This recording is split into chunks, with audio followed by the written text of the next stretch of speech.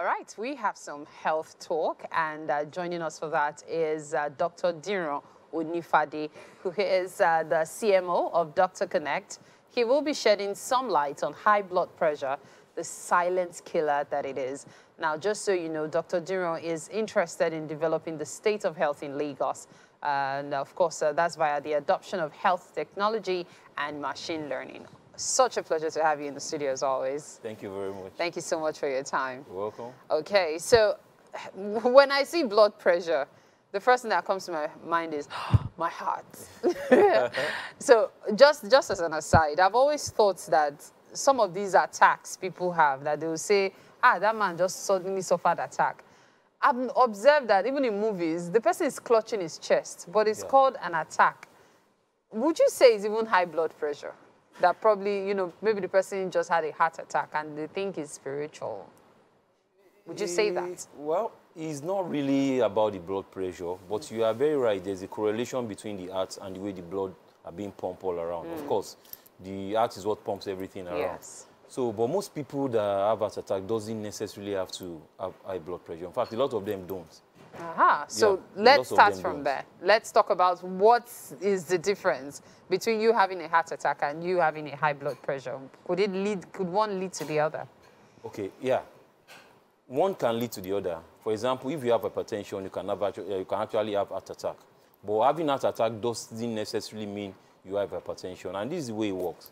Heart attacks happen because there's like a blockage to the blood flow into the system from the from the heart. Yeah. So let's say the blood, there's a blood clot. We call it blood clot. Imagine a pipe. Let's say a piping system now. So there's something inside that pipe that is obstructing the flow of water. So let's say that water now is now going into the heart. That pipe now is the artery. If enough blood doesn't go to some particular part of the heart, it will be dying slowly. Use the word dying slowly in brackets. So it's having to have some effect, which you call free radicals effect and all that. When that happens, people start having this chest pain.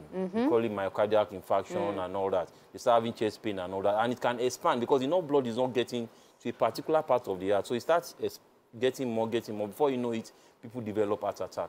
So that's when you see most of the time they always clutch their chest, because enough blood is not getting to a particular part. And remember, the heart is still the same vessel that will pump this blood all around. So this whole thing happens when we have something we call arteriosclerosis. Those are like the things that I say can block the blood vessel. And it's from the things we eat, lack of exercise, smoking and all that. Signing in beach, they start forming. When such clots happen in the brain, that's what results into stroke. When it happens in the heart, that's what causes heart attack. Whoa, so okay, that's the way it works. Let's head back to high blood pressure now. So what causes it? Wow, that's a 1,000,001 question. First of all, we have to look into the family history. I think that's like the commonest thing in this environment. Then two, we look at our lifestyle. Talking of the family history, once there's issue of hypertension in your family, mother, father, great-grandfather, but there's likelihood that you might develop it at a time. But that aside, you look at the lifestyle of almost everybody. Most people don't even do exercise anymore. Most people don't eat rightly anymore. Most people drink alcohol excessively. Most people smoke and all that. So when you bring all these things together, they are what make us develop this hypertension. Then look at Lagos, for instance. The hustles, the bustles, everybody wake up in the morning. Stress, majorly. So all those things together make a lot of people develop hypertension. And that's why you won't be surprised if Lagos is one of the highest areas where you have most people with hypertension. But can hypertension be prevented? Even when you have a family history of it, even, you know, how, if it can be prevented, how? Yes. Yeah. This is why I love preventive and social medicine. Almost everything can be prevented, including hypertension. If you have the history in your family, you know that you're at risk of this. At early stage, you can start doing some certain things. What's your diet? Something we call the DASH diet is like a dietary approach to stop hypertension. That alone can reduce the high blood pressure to more than 30–40%. Okay. So if you have started monitoring that from when you have not even developed the hypertension, almost everybody can be on DASH diet without having hypertension. Before you know it, if you have it before, it starts coming down. If you don't have it, it's going to prevent it from. Then exercise. You cannot overestimate what exercises can do. Exercise alone can make you not to have hypertension. A lot of people come to us and they say they have hypertension, and we don't necessarily start them on drugs immediately. We just talk about the diet, talk about exercise, and most of them will not end up taking drugs, and the BP gets controlled. So when you follow those two things, it's a way of you preventing hypertension, even managing it. So it can be prevented. I want to ask about the diets, but before we talk about the diets, I'm going to take you back to the causes, because I know you said they're very broad. Yeah. However, I've actually had people, you know, say what led to their high blood pressure was probably because of stress or thinking too much. How does that relate? How then does stress or overthinking cause it? I remember one story of one of my patients, I cannot mention names. So, in fact, most patients, when you tell them that you have hypertension, I don't think, you know, this kind of thing. We always think that most people that have hypertension is just because they are thinking.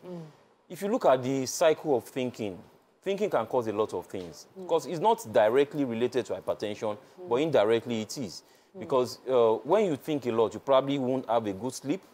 When you don't have good sleep, you probably might not eat rightly. You probably might maybe be in a financial issue that is going to cascade the whole of that reaction. Of course, when you don't sleep, your circadian rhythm, everything gets manipulated. It's an accumulation of all these things. It's going to affect the blood flow, overload on your heart working around the time when it's supposed to be sleeping and resting and relaxing and all these things is going to make you develop hypertension. That's why thinking comes in. When a lot of people say that, how is thinking causing hypertension? So it's like that. Because the heart is supposed to rest at a particular time, but you are thinking all through the night. You keep pumping. You are worried, you keep pumping. You're not sleeping. Yeah. You're so not resting. all those things are stress, food to the heart itself. You keep pumping when you're supposed. Then when you are not even eating rightly, the heart that is not resting, you are not eating well, you started having some clots around the system, it's get narrowed, the heart has to pump through a narrow pipe. Which is more pressure. Which is more pressure. So, because hypertension means the tension is a lot. So, it's just that simple.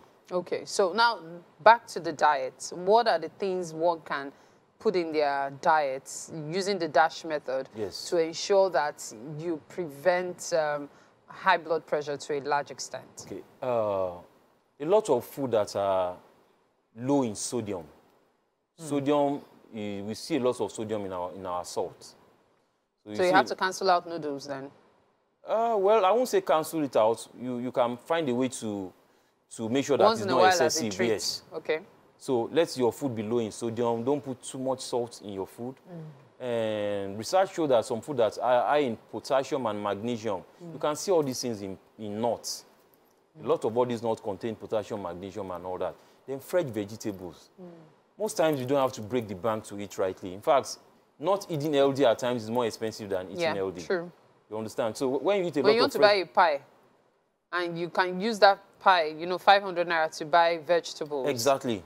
Exactly. You can buy maybe garden egg or cucumber or those kind of things. Greens. These greens are really, really very good. So I think we are not rating our dietitians enough. A lot of us actually need to probably have a relationship with one or two diets. You don't need to spend money. They can just take your normal thing you have at home, your rice, your beans, your vegetables and all, and prepare a DASH diet for you from that. Eat a lot of granola, eat a lot of peanuts, take vegetables, take fresh fruits and all. And if you go to the village, you see that most of these people are not as stressed as we are in Lagos. They work hard. It's not easy to go to the farm and work and all. But most of them will not even know. What are the options available for G6PD? Because you can't have nuts, you can't eat beans. What then can you eat to make up for those dietary losses? So, yeah, for those that they have glucose deficiency and all that. So the options are available because there are some lactose-free and there are some other things that is not going to contain the pathway of the G6PD deficiency. A lot of options are available. That's why I said dietitians are key in all these things. It's just because we don't prioritize the importance of some of these professionals. It's so easy to get your DASH diet. Even with G6PD, there are some certain diets that they can design for them that's going to work. Okay, so now that we've established the ways to prevent it, we've talked about how to manage it. In what other ways can one ensure that they are able to live a life in which they are, you know, able to better manage being hypertensive? This is where data comes in. I read something not so long ago that over 70 million Nigerians have hypertension. Less than 20 million is on treatment. So that means up to like 40 million people are not managing their hypertension very well. And why is that? We have to look at it from government policy. If there are some policies that are made again, because if you look at the data, hypertension itself results in a lot of work absenteeism and spending a whole lot of money. So when there are some work policies that prevent people from having to do some certain things, you see some people, they work into the late night, like 7, 8, get home by 10. 6 days a week. 6 days a week. Some people work Monday to Sunday, they have to do weekends and all. So policies have to be channeled to help people to have a good, as well. Yes, and respected as well. Then awareness. Medications have to be subsidized. A lot of people spend so much money to buy this medication. Imagine you are spending about 5,000 weekly to buy hypertensive drugs and all that. So if you have a way of doing a good health system where people don't have to pay out of pocket to do all this whole thing, it's made people to either manage their hypertension very well or prevent it. So all these things. I like that angle of yours, because when you think about it, antiretroviral drugs are free, largely, but then you have to pay so much for hypertension, which is, of course, an unfortunate thing. But thank you so much for your time, Dr. Diran Onifade. It's been an interesting conversation. And thank you as well for watching this segment of the show.